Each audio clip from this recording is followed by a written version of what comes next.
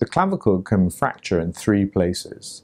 The most common place for it to break is in the middle, often called a mid-shaft clavicle fracture. The next most common is the outer end of the bone, called a lateral clavicle fracture, and very rarely medial clavicle fractures can occur.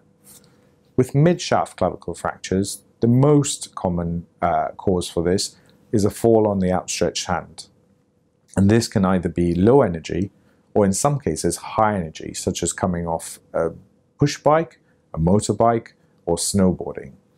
These are some of the most common causes I see in my clinic. With lateral clavicle fractures, the most common cause is a fall directly onto the side of the shoulder. And again, these can be due to low energy injuries or high energy injuries.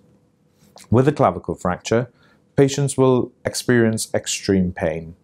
Often there'll be bruising and swelling, which can spread down the chest, and there may be a visible deformity, either tenting of the bone under the skin, or sometimes shortening of the affected shoulder, so that there's an asymmetry between the shoulder lengths on either side.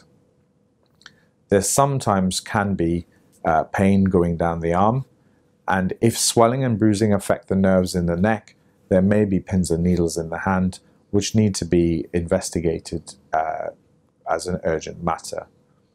But by far and by large, the most common symptom is pain and deformity.